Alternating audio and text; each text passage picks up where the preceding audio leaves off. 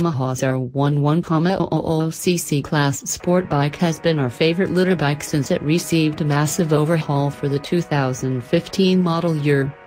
But that doesn't mean Yamaha is resting on its laurels, instead revising the R1 and R1M with just a few minor tweaks that will bring about big improvements for 2018.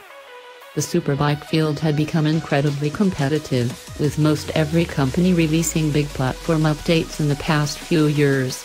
We saw a new Kawasaki ZX-10R last year and new Honda CBR R1000RR and Suzuki GSX R1000 this year, and the Yamaha bested all of them in both our 2016 and 2017 superbike shootouts.